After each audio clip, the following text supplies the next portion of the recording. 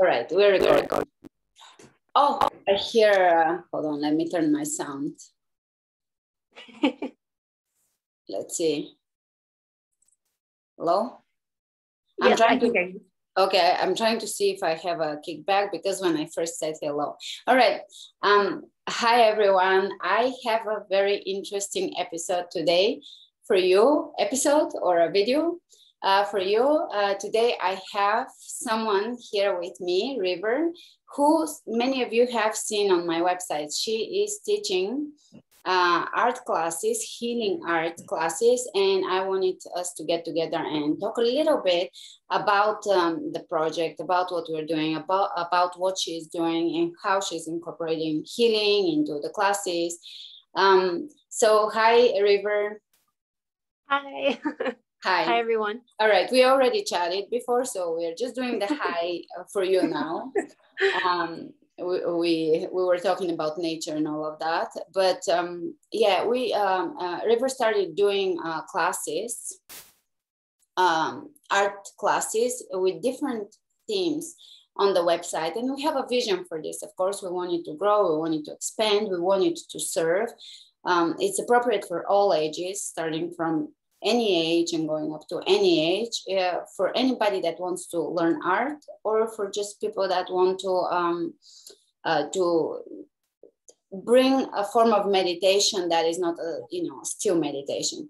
So do you want to tell us a little bit about how you view art? What is art? So I really started at a young age, but just from what I understand now, art is really emerging with the self, or emerging with the soul.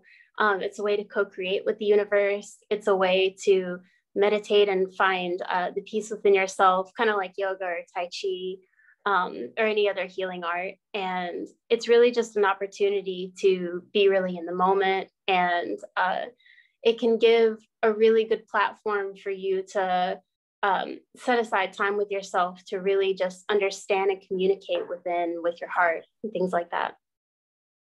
Yeah. And how did your particular art form evolve? And how do you also, I will include the second question here, how do you see the evolution of the classes on the website? So say a little bit about what you're doing on the website, how your art form evolved, and how do you see the evolution of the classes too? So my art form started very naturally when I was young, and I just started understanding more in color and shape, and I kept that communication and I kept that open, and that I've seen really the evolution of my art come from more abstract forms where there's not really like a focus in the painting to more of now like an actual message or channeling to the painting. And it was amazing to see it evolve from all that, because it started just pieces with like one color, and then it started with pieces incorporating more colors, and then more shapes came in, and it started to take form. It's very similar to how human consciousness takes form, and how children start out kind of in a simple way, and then as you get older you get more complex and defined lines and things like that. So I really see that for myself, and it ended up being like beautiful channel for communication with myself, and a beautiful channel for like movement with myself through many times in my life where I needed some just backup, and it really helped me move through emotions and things that were going on. And I've seen a similar evolution through the website too. Like I started teaching just like beginner concepts and like how to channel and what that feels like, because a lot of people, if you don't start out art when you're younger and you just are, at whatever age you're at and you're wanting to begin art, a lot of people don't understand like the wording, of like, we'll just channel through the brush. It might not make sense to everybody that. So I started teaching like the kind of beginner concepts of how to feel that connection and that communication from the spirit through the mind or through the consciousness to the painting. And through the classes on the website, I've realized that to me, like when I look at the canvas now, it's more of a reflection of my consciousness than anything else. And it's just like it's become like very enlightening for me, actually, just teaching the classes. So that was like cool to see through the website as well. And then for the spoken word, I wanted to start there because I feel like where everybody's moving now in the on the earth and the way consciousness is moving, we're moving from more like words and old paradigm existence to kind of newer energetics and like almost like a telepathy or intuition with things. So I wanted to kind of have that translation in art and move people through the use of words, through their consciousness and their understanding, and then transforming that into, at the end, kind of like more of an intuitive take, where when they look at the canvas, they just are able to paint what they feel, and instead of using the words specifically. That's very interesting. It's also almost like a different form of how a lot of people are familiar with stream of consciousness writing. So this is a whole nother layer of it. So something coming through you. And also it's almost like a tool to begin to learn intuitive or telepathic communication and with the self, but then with others as well, because you step out of the language. Exactly. And it's kind of similar to nature, how nature gets the mind out of the man-made creations. You look at a leaf and you understand a little bit more. There's a deeper layer than just, when you look at a building or something like that. And I feel like it's kind of similar, like people might start to feel or pick up different things in their lives, when they have that stream of consciousness coming in through art. Yeah, I do feel the reason why we started doing it on the website is because it's complementing to a yoga practice, to add the same, it's the same consciousness that we apply to a yoga class as far as healing and movement and deepening and going in and seeing the world from different perspectives and self-knowing, deepening the self-knowing. It's applied to intuitive drawing. So your project in particular is called Intuitive. Intuitive art. And this first bit was the spoken word project. So yes, the spoken word project. And I do feel that the way I mean, everything evolves. The more, and with teaching, we teach ourselves, of course.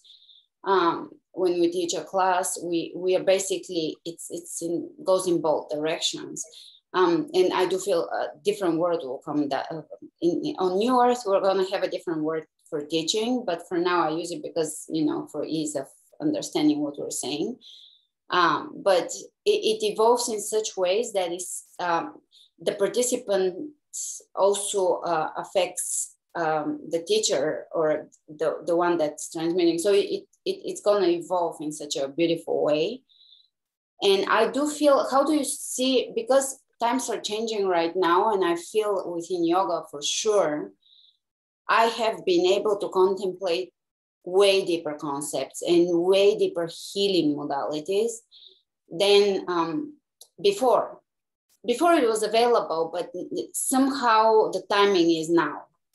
And it's because time is speeding up on top of it, and the energies are really expanding and condensing and becoming stronger and more expanded. I feel that also same will be happening with art. So how do you see your project in, that's a very big question, like in regard to the current times?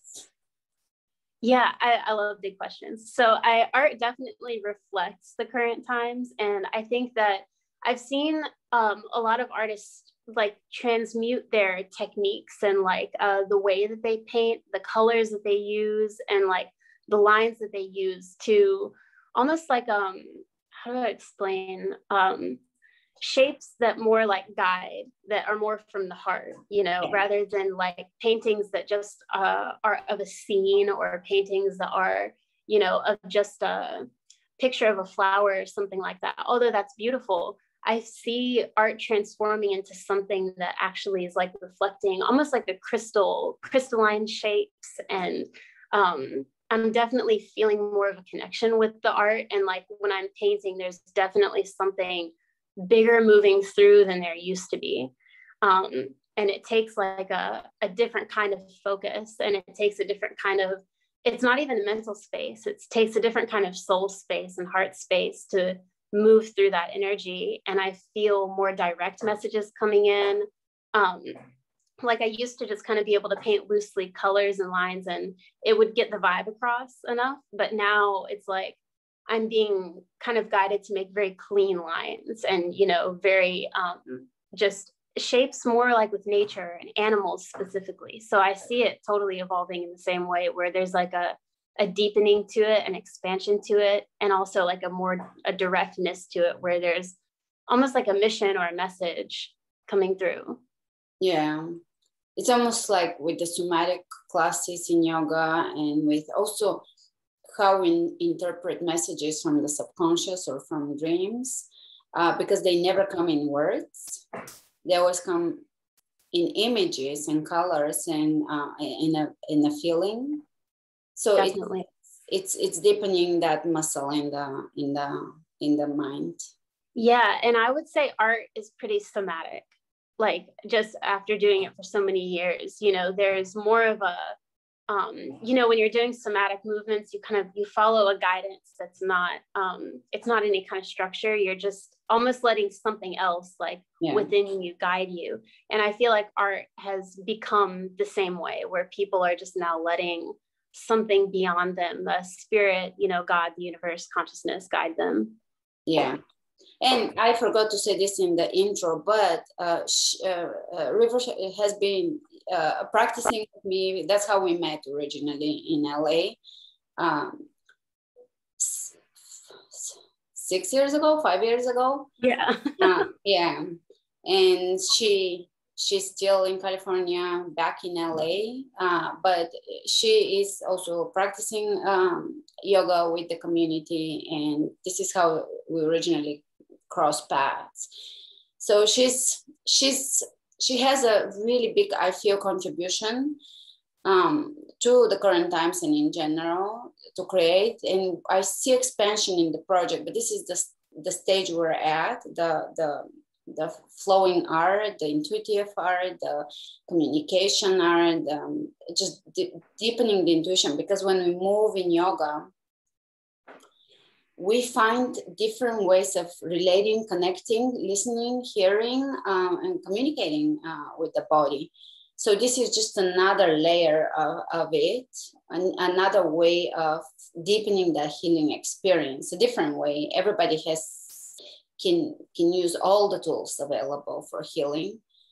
And I feel that's a very complementing to yoga tool. Yeah. Wow. I see that too. And I would love to one day like teach, do workshops in person or something like that. I think that would be really cool. And I know that I want to do definitely like art for the organs and like art for crystals and things like that, because I feel I've been learning a little more about crystals recently. And I think there's a message that can come through that would be really neat to do one day. So I see that. Yeah, I feel like I'm gonna go back to the crystal classes after now we're doing the yoga for the glands and yoga for the cells. And although every time I do a class, I feel this is my favorite. Now, when we were at the organs level, I was like, this is definitely my favorite. But now I'm feeling the cells is it, especially when the microzyma, because it's the particle of consciousness. Yes. I feel that too. I'm getting a message that my internet connection is not very strong. So hopefully the recording is okay. Yeah. But yeah, we can actually do together the crystal classes, meaning we can do the similar themes for some of the classes. We can synchronize some of the schedules, so we can do there's so many crystals I didn't get to cover, you know, just even to scratch the surface of the crystals. So yeah, and I feel when you connect with the consciousness of a crystal, because some people feel that we should not get crystals from the earth. I feel even when you just think about a crystal, you connect with that frequency, with that consciousness. Also, the earth does want us to use the resources that are here to serve us, expand our consciousness, but how their mind, obviously, is very important. Definitely. So we can have a few precious ones that are quality, but when you draw them or when you do a yoga class with meditating on a crystal, you really don't need it. You don't need a crystal. It's an available consciousness.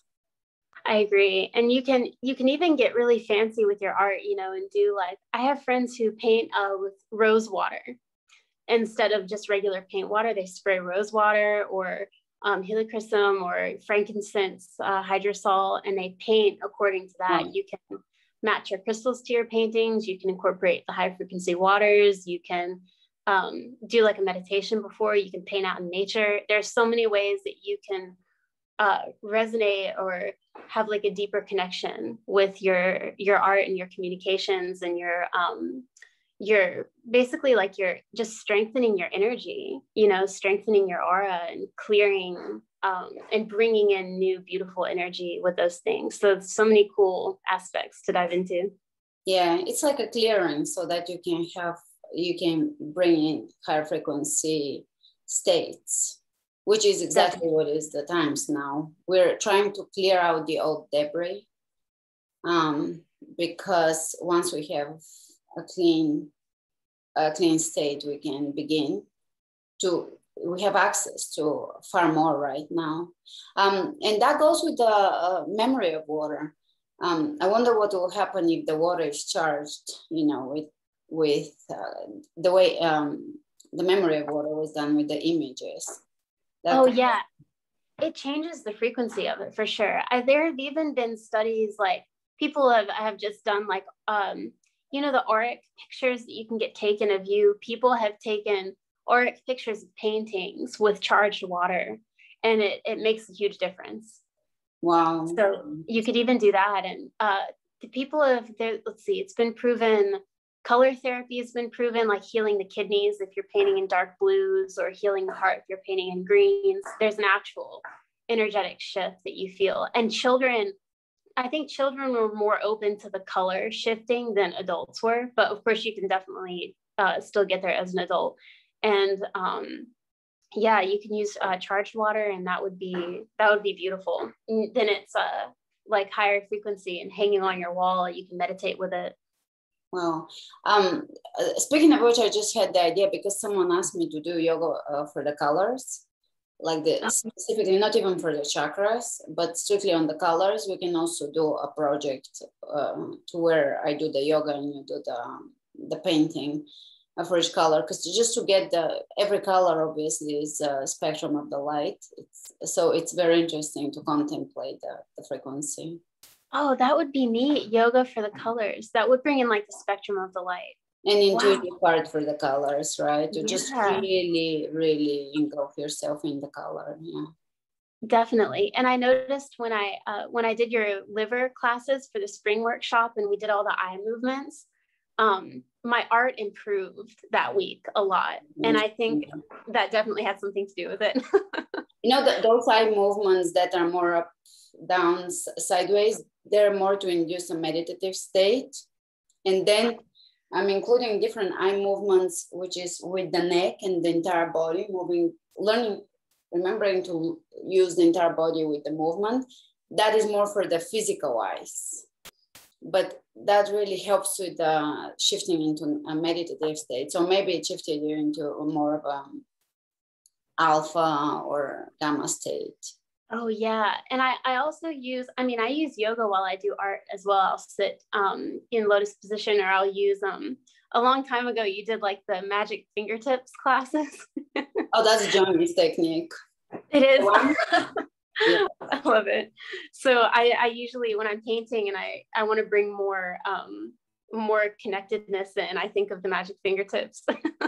Yeah, Johnny had something where he says you just collect all the most joyous thing you can ever, collect, and it's right all here, and then you drink it up. But you can, so instead of drinking it, you can just put it on the board. Yeah, I love it. I know, it does work. It does. It really does. And it's all like what you spoke about even this morning on Instagram, like bringing your consciousness through to a certain point, and streaming it through. Yeah. These are beautiful times. We're living in such intense and such profound times, and they're not just difficult, but they're also historic times. And we're going to look back on these times as a massive, grand opportunity. And we feel like most people feel like there is such a massive shift happening in consciousness, and new tools are available to us. I feel with your contribution on the website, I forgot to mention they're now free, the classes. She's offering them free. In the future. Maybe we'll do either donations if she prefers that, or some form of something that feeds back into her for her work. But right now she's offering them for free so that people can use that tool and add something new to their, because new things are available to us to assist us in this shift, in this amazing shift in human consciousness. So I feel that this was pretty good. We can come back if we decide to do either the crystal or the color project. We can come back and talk more about it. But if you have any concluding words, you can add it. I feel just the times are beautiful for art, for intuitive art. It's just the yoga, meditation, all of it. I do too. I think it's like the most healing, and it can be the most soothing and connected and joyful things that you can do throughout your day. And I feel like it's just it is like a truly beautiful time. Colors have never been brighter. The sun's never been brighter. Everything is just so, it's like polarized, but it's a beautiful polarity where we can really ride these high notes and ride like the yoga and creative waves with music and art and love and expansion. So I feel like that's definitely going in that direction. It is, yeah. And with art, I feel that because we can go in and tune into the organs, the DNA, and just we can restructure our body, I feel it develops that imaginative capacity to imagine and to travel in and to just restore, because really everything is mind, and it starts with intention, focus, attention, awareness, consciousness. So as we learn to use those new tools for some of us, intuitive movement, intuitive art, it's allowing us to really tune in and use the opportunity right now. Available to us. Yeah, I think consciousness. Sorry. Oh no, that's good. Yeah. Wow. Yes, beautiful. All right, so we'll see you on the website with the classes, with projects. If you have suggestions for projects, of course, you can post it there. We'll see you with intuitive art. A lot of the classes, also the yoga classes, are intuitive movement. So we're exploring new areas of movement consciousness. Art is a form of movement. It's a form of it is an expression, but it is such a stream of consciousness and such a healing modality. So I'm excited. I originally was imagining to add different tools on the website, and of course I've known River for a while, and I thought maybe that is how we can start to expand the themes on the website. I would love to build a community there with different artists or different offerings there that will assist us in the new times for self-development, self-awareness, capacity to heal ourselves, and also with ways that we can serve the collective consciousness. Definitely. I love it. All right. Cool. And yes. All right. Thank you, everyone. And I'll see you on the website. We'll see you. Thank you.